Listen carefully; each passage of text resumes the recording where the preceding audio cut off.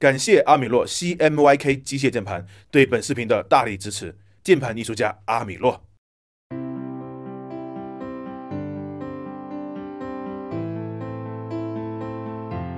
总是充满正能量，阳光、积极、乐观，看到他就感觉对生活充满了希望。做什么事都很认真，热爱生活。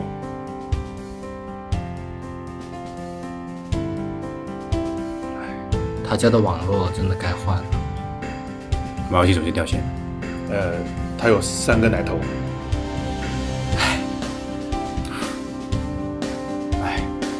我推荐他用汽油联机宝，至少恢复2个奶头。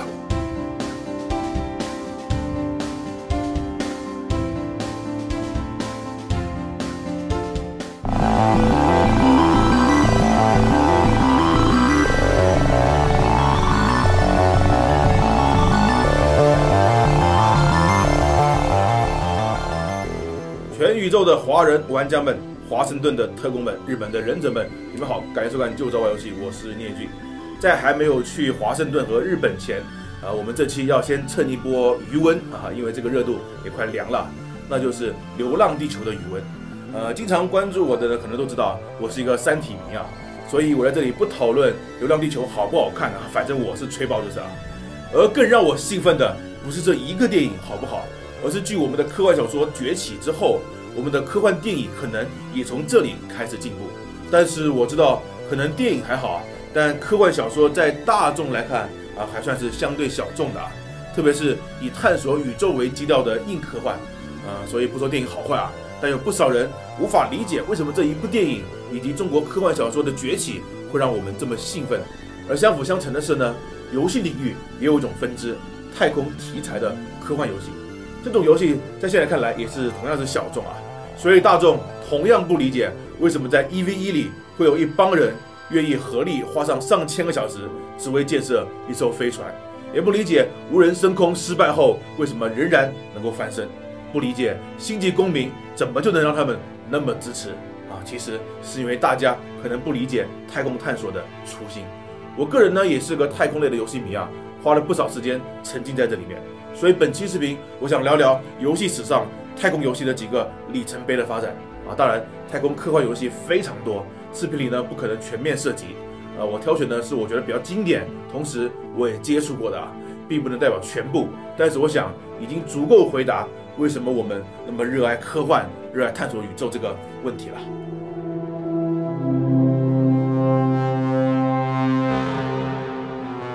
早在电子游戏诞生之初，游戏和宇宙就结下了很深的梁子。历史上第一个被业界普遍承认的电子游戏就叫 Space War 太空战争。这个游戏在我们漫谈游戏的起源和未来上那一期就详细介绍过。那个时代的计算机长成这个样子，在这个有点像雷达的点状绘图显示器上，漆黑空旷的背景很自然会让人联想到太空，而散布在漆黑背景上的亮点就像是星辰大海。在这个显示条件下，太空主题是一个最传神、最合适、最省电也最容易开发的题材，算是一种巧合。但除了巧合，另一方面，第一款电子游戏是太空主题，也反映着那时候人们对宇宙探索的憧憬。这款游戏发布在1962年，而就在1961年4月，苏联的尤里·加加林成为了史上第一个进入太空的人类。而在同年5月，美国就宣布了阿波罗登月计划，并在8年后，阿姆斯特朗代表了全人类成功登陆月球。所以那时候正值美苏两国的太空竞赛。虽然太空竞赛带有很强的政治诉求，但是对民众来说，这种充满科幻的人类大发展依然激励人心，充满期待。在那个时代，征服太空不仅是志在必得的事情，也是让人们有动力面向未来的新希望。让男孩们知道原来日光灯也可以这么帅的星球大战也是诞生在那个背景下。所以这时期诞生的第一款游戏就是太空主题，也是理所当然。有趣的是，这款太空战争现在依然可以在 Steam 上面玩到，不过它被隐藏了起来，只要按下 Win 键加 R 键，在运行窗口里面输入如下代码，就能找到这个游戏的下载。整整1M 的大型游戏小水管警告这游戏甚至还支持手柄，有兴趣的可以去试试。另外说个值得记住的话题，当初阿波罗11号首次登月时，整个计划中最强的导向电脑硬件配置是这样的：1M 赫兹的 CPU，4KB 的内存，32KB 的储存空间。这是什么概念呢？就是我们手上的4G 内存的手机是当时内存的100万倍，我们手机上120G 的储存空间是当时的400万倍，整个手机的运算能力甚至超过1000万倍。在这样的差距下，什么系统优化、硬件专用等等解释都显得苍白无力。在那样的条件下成功登月，那就是一个奇迹。可惜后来太空竞赛一结束，没有了政治的推动力，这种奇迹就没有再持续下来，人类的太空发展进入了停滞。这个就是后话了，我们还是回到电子游戏。在电子游戏这个任我们天马行空的领域里，宇宙的征途才不会轻易停止。从电子游戏诞生到千禧年之前，以宇宙为背景的游戏层出不穷。当然，最出名的还要数暴雪的真正精品《星际争霸》。3个种族之间的博弈以及跨越银河的背景故事，让我们感受到在宇宙这个背景下的游戏独有的宏大、史诗和孤独感。不过，如果严格来看，《星际争霸》只是使用了宇宙背景，本质上还是个 RTS 即时策略游戏。除了在设定上并没有太多太空这个背景独有的玩法。当然不只是星际争霸，那时候基本所有太空游戏玩法上都没有自成一派，都是在一个特定的类型下换成太空主题，所以我们称那时候太空游戏为第一阶段主题阶段。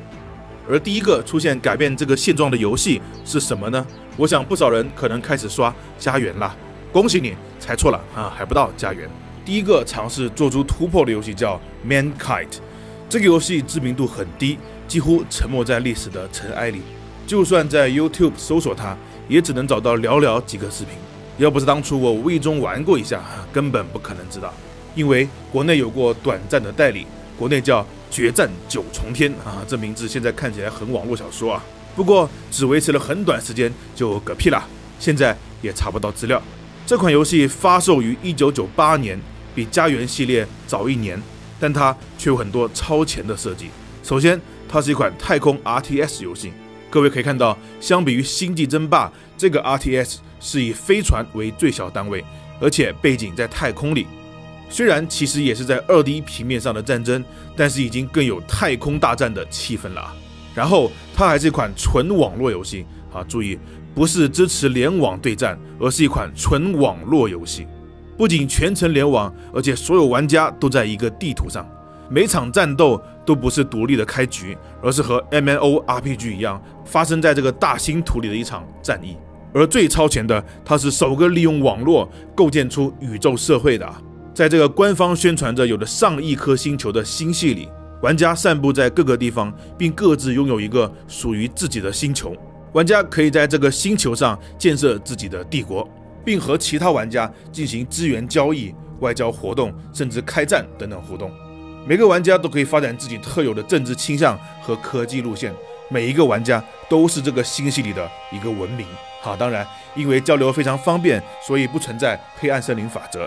这样的游戏系统，这样的在线 RTX 的玩法，即使在现在看来也很超前。实际上，也的确在 Mankind 之后就没有来者了。不过，现在我们都知道，过于超前不见得是好事。加上这游戏极其不友好的难度和上手成本， Mankind 很快就消失在历史的泥石流里了。但是它的这个构建宇宙社会的系统，却给以后的太空游戏打下了一个很明确的方向啊，这就是后话啦。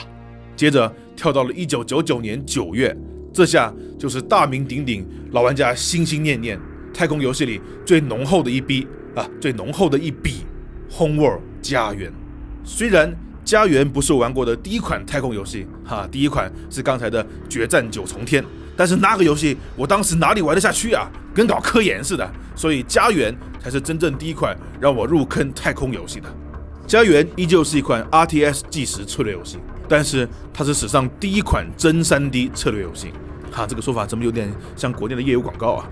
所谓真 3D 可不只是画面是 3D 的更是因为场景也是立体的。游戏里的地图全都是在太空里，所以有了纵轴这个概念，战斗单位可以向任何角度移动，因此基本没有了地形这个因素。最多有一些星云和磁场等等区域啊。也因此，所有基于平面 RTS 的战术在这个游戏里完全失效。建筑的摆设位置、资源采集的最高效化、布防的方向等等思想，基本都被颠覆。当然，操作方式和习惯也完全不一样。因此，史上那些 RTX 选手们几乎都不适应家园。家园的高手和魔兽星际的高手基本是不同的两拨人。家园里的战术更多发展成护卫舰和主力舰之间的兵种搭配、阵型排列和对资源更为苛刻的分配，以保证科技和单位数量能够保持足够的优势啊，这有点像现代的空战啊，没有了地形限制，在双方战术理论一样，驾驶员水平差不多的假设下，绝对的科技和数量的碾压才是确保制胜的关键。什么一台战斗机单挑2台以上同等级战斗机之类的，只能在黄白空战里体验下喽。所以在高手之间已经给家园发展出了一套非常专业而且抽象的太空大战的战术体系。说不定如果未来人类真的和地外文明发生太空大战，家园所衍生出来的战术会是太空战前期宝贵的学习资料啊！呵呵，到时候玩家们说不定可以调侃一句：游戏拯救世界。除了玩法和战术上的颠覆，家园领先时代的画面配合上立体大规模的太空战，更是让玩家第一次完美重现了电影《星球大战》里的星球大战。这种体验不要说在当时，现在看来也非常上瘾。而对我来说，家园最吸引我的还是故事背景和气氛。作为太空题材，光听家园这个名字就知道背景和剧情肯定不简单。的确，家园在剧情和动画部分用黑白手绘的动态插画，配合宗教感浓重的音乐，低沉稳重的旁白，营造出来的史诗感空前强大，至今仍然很难超越。剧情上，这个背景长达100万年的时间跨度，和西格拉人在宇宙尺度上的回到家园，是不是比《流浪地球》还大气一些呢？而最让我着迷的是游戏极力烘托出来的气氛。游戏把未来科技和宗教融合在一起，让这个宇宙更增添一抹神秘。而游戏表现力上的渲染，则透出一股上古荒凉。我至今仍然清晰地记得，在家园2的某一关里，我们来到一个上古文明留下的宇宙造船厂的残骸里，在广袤的宇宙背景上，造船厂巨大的残骸几乎遮住了半片天空，让人惊叹。而游戏里有一个功能叫超距感应器，它可以更大范围的观看这个宇宙地区啊，说白了就是类似战术地图，把场景缩小，观察范围变大。但是这个尺度是非常夸张的啊，巨大的母舰就剩下那么一丁点。而在这一关里，当我进入超距感应器时，背景里造船厂的残骸竟然一点都没有缩小，这表示仅仅是残骸都远比看上去的更大更远，已经大到了成了天文观测的背景级别啊！震撼之余，又让人联想，那这个古代文明到底有多么巨大，有多么高科技？而如此神一样的文明，在宇宙面前依然无奈的灭亡，这是无比的孤独和悲凉。其实着迷的不只是我，家园系列所营造的无以伦比的气氛，这些都深深地影响着之后几乎每一款太空游戏。如果说在家园之前，太空主题所体现出来的感觉是高科技、大场面、火爆的大战争，那家园之后，太空主题所流露出来的情感就是虚空、孤独、凄凉、神秘和超出理解范围的大。换句话说，人类对太空的情感从冷战时期的充满期待、志在必得，变成了绝望、敬畏，却仍然干巴巴的向往。这些转变都表现在了家园里。它或许不是游戏界最耀眼的系列，但却是人类宇宙探索之路的一个经典地标。对了，家园2现在还支持各种 mode， 最火爆的要数高达 mode。高达类游戏总是不争气，想要体验宇宙大战中高达的表现，家园2可能比官方游戏更加合适哦。あれはガンダム。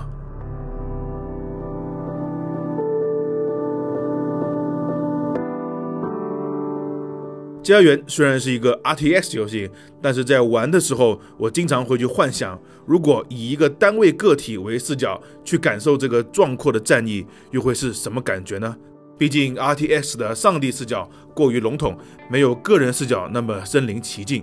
在家园出来的时候，这种渴望仍然是奢求，但是4年后2003年，奢望变成了现实。所以说，我们为什么那么热爱游戏艺术呢？因为它总能不断前进，满足我们各种过去看起来不可能的愿望。2003这一年，自由枪骑兵发售了。和过去的几个经典宇宙主题游戏不同的是，自由枪骑兵是一款以个人为视角的 RPG 游戏。游玩方式也不再是用上帝视角俯瞰飞船和星球，而是换成第一视角亲自进到飞船里，以自己操作飞船进行远航、探索、战斗等等。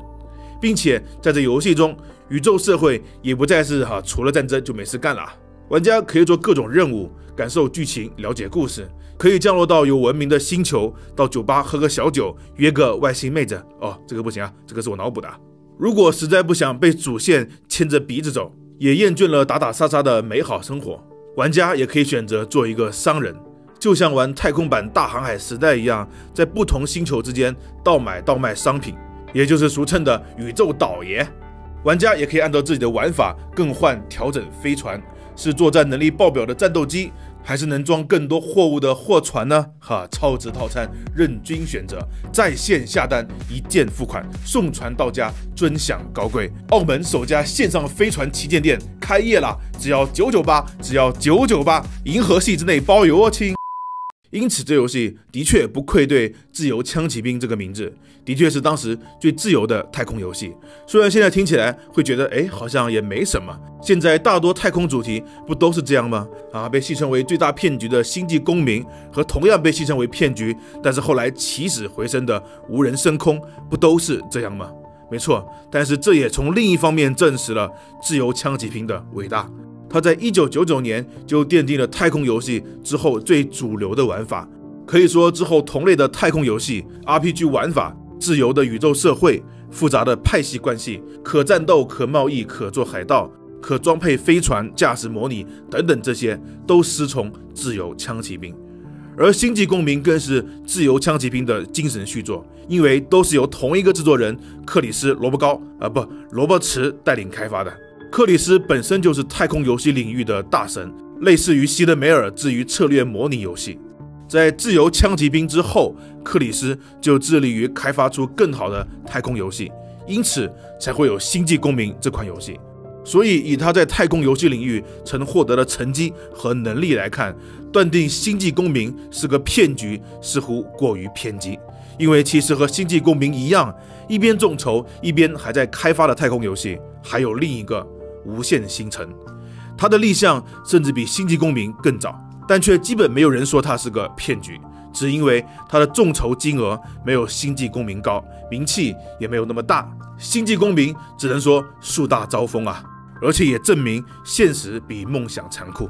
当然，星际公民和无限星辰也还在陆续完善中，许多玩家也在努力协助这两个游戏变得更丰富。如果参与其中，是能感受到一个游戏越来越饱满的过程。虽然能不能完成这两个史上最庞大的太空游戏还要看未来，但我们应该多点耐心，少点恶意。在自由枪骑兵之后，星际公民之前，还有个游戏在太空游戏玩家心中也非常重要，那就是 X 系列。不得不说，这个名字取得非常糟糕啊，非常不利于传播，因为不管怎么搜索 X 这个名字，都很难轮到这个游戏被搜索出来。但 X 系列可以说是自由枪骑兵之后最完整的太空 RPG 游戏。最新一作是 X4， 系统上自由枪骑兵有的 X 系列都有，甚至比自由枪骑兵更复杂。但是丧心病狂的制作组也把游戏做得太复杂了，导致上手难度实在太高。按理来说难度高也还没什么，毕竟大神多，但这游戏在 UI 和操作上也很不友好，这样也流失了很多要求苛刻的潜在大神，直到最近几代才有所好转。要知道自由枪骑兵毕竟古老，画面也落后了，因此 X 这个系列原本是有实力成为太空游戏的经典，但却因为自身的各种问题没能留下厚重的笔记。前有经典，后有强者，让其只能停留在少数核心粉丝里面。总之，虽然自由枪骑兵出来之后，甚至到未来仍然会有上帝视角的 RTX 太空游戏，或者各种其他的类型玩法。但是驾驶员视角的太空沙盒游戏将保持主流地位，或者说这种类型更能代表经典的太空题材。难以上手的 X， 死而复生的无人升空，众筹开发的无限星辰和星际公民，都是承接着自由枪骑兵的衣钵。因此我们定义为，从自由枪骑兵开始，太空游戏进入了第二阶段，它把上帝请进了驾驶舱。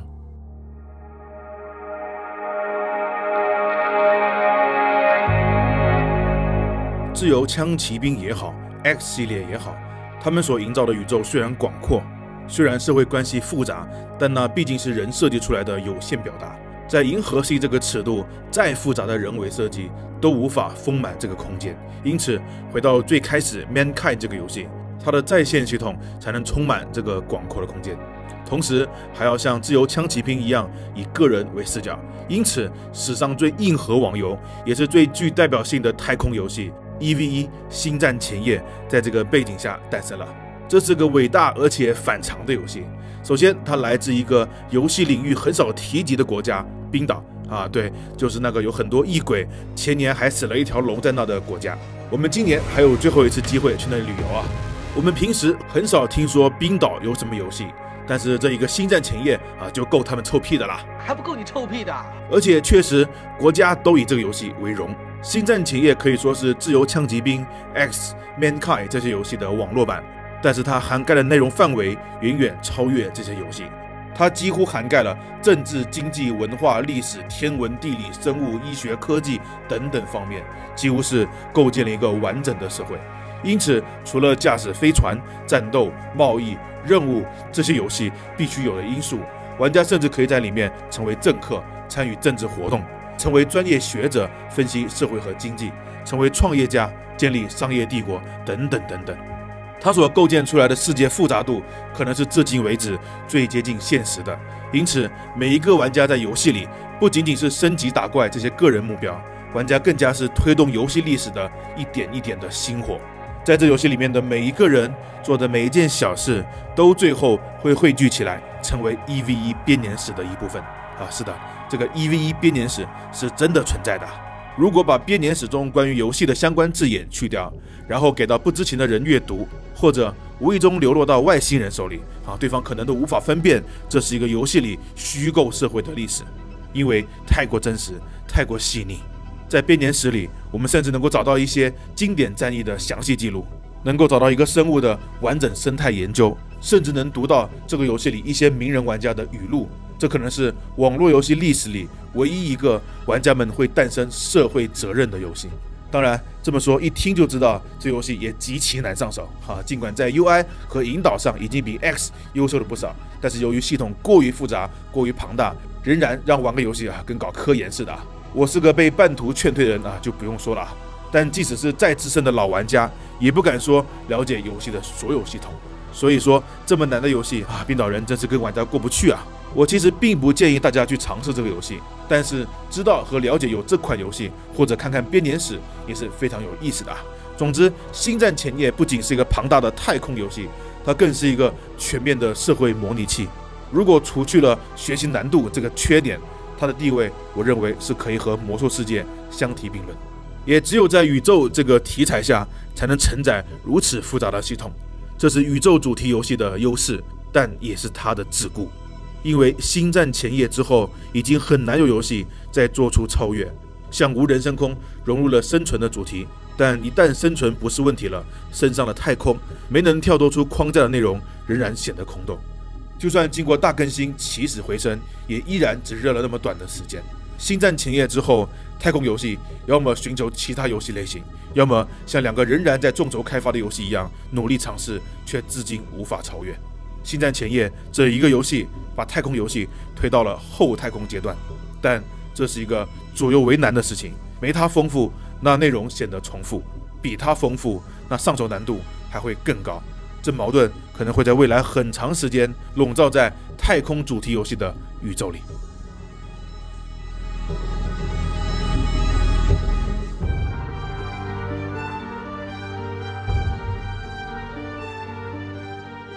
除了以上的沙盒太空游戏，还有很多不同类型的主题，比如《太阳帝国的原罪》，一个太空游戏的4X 游戏，它把文明系列的体验带到了太空，变成了下一回合就睡觉。怎么太阳系毁灭了？同类的还有银河文明系列、星际之剑系列、无尽太空系列，都属于4X 不准睡觉类型。如果各位珍惜生命的话，我建议不要去碰它们。还有一个是我想特别点名的坎贝拉太空计划，一个太空航行的写实模拟游戏，玩家要自己配置飞船，然后尝试飞出地球。虽然只是一个小游戏，但对航天的模拟非常真实。而真实的结果就是，玩家会发现，别说宇宙航行了，就算飞出地球都困难重重，可能还没出太阳系就解体了。我至今最好的成绩就是载着小绿人阿姆斯特朗，成功的一头扎在了月球上。这个游戏虽然不是典型的太空游戏，但是它非常直观的让我们知道宇宙航行是多么困难，那就更不敢想象整个银河系了。就算真的走出了太阳系，外面可不是另一番热闹天地啊！太阳系的外面一片虚空，什么都没有，离我们最近的星系都远在4.2光年之外别看在科幻作品里这个距离好像还能尝试下，但在现实来看，这几乎是人类永远达不到的遥远。至于虫洞那只是幻想，从来没有科学理论说过它可以用来超距离航行，因此才有了星际穿越里人类几乎停止太空探索的设定。这个设定既不是乱编，也不是胡说，而是影射太空竞赛之后，人类确实对太空探索失去动力。50年前，我们用只有4KB 内存的电脑成功登月，那时候我们坚信最多再给我们30年就能登陆火星。结果50年后，我们人手一部比当时强大1000万倍的手机，更有强大的无法估算倍数的超级电脑，但我们的航行却再也没有越过月球轨道。甚至伟大的登月成功都有一群人反驳其真实性，火星登陆更是还在雏形阶段。太空探索相比过去确实走到了低谷，大家虽然都没有说出来，但心里都有这个怀疑：探索太空为了什么呢？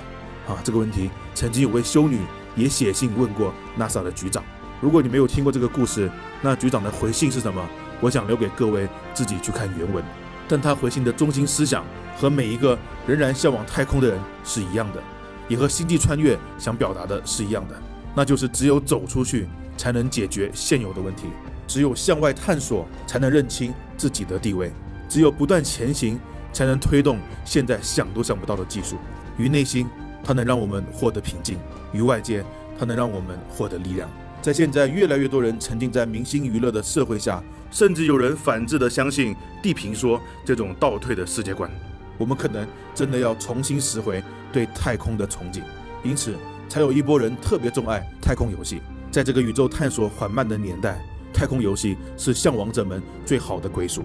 我们喜欢不顾一切的探索，喜欢略带孤独的勇敢，喜欢凄美又冷酷的太空，喜欢面对宇宙的敬畏。也因此，以刘慈欣为代表的中国科幻作家的崛起，让科幻迷们自豪的热血沸腾。《流浪地球》的全球热映也让他们心潮澎湃，而中国月背探测登陆也那么振奋人心。因为科幻类的作品，不管是游戏、小说还是电影，它都和其他任何类型的作品在意义上是有所不同的。别的类型那是文化，而科幻那是对未来的思考，而有思考才有未来。或许太空探索并不在乎飞出去多远，并不在乎能不能到达哪个星球，我们在乎的是我们有没有尝试走出去，有没有敢于走出去。所以银河星球传说里才会有那句经典名言：我们的征途是星辰大海。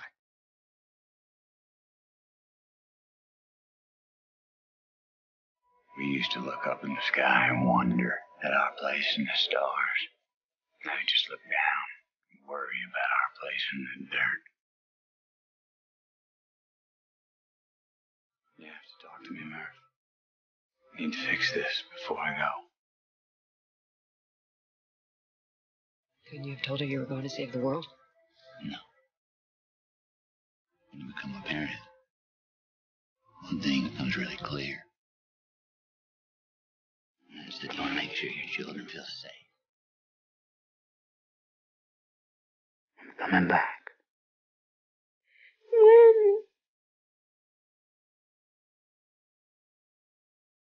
That's one small step for man,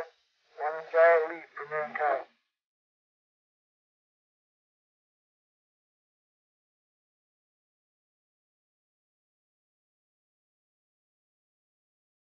Do not go gentle into that good night. Old age should burn and rage. Rage against the dying.